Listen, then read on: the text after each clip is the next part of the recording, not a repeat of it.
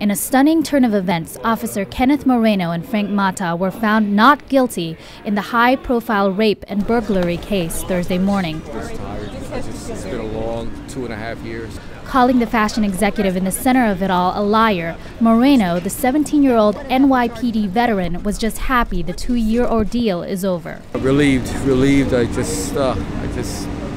can't even explain it. It's just my whole life. We didn't expect the verdict coming down today. I didn't even properly say goodbye to my children, and right now I just want to go be with them. The Manhattan jury deliberated for 6 days, a case with a lack of rape evidence and a victim who was too drunk to remember. There was nothing to say other than we're elated. This was the verdict that spoke the truth. And those 12 jurors, if I could hug each and every one of them right now, I would. Thought it might have been the lack of physical evidence. Might have been. I'm not sure. I wasn't there.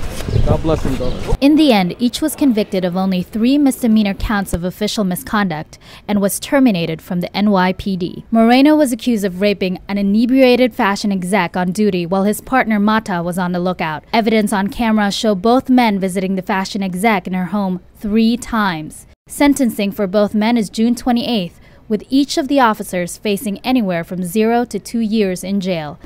For now, Moreno's mother is at least relieved. This is Maria Sandoval for the New York Post.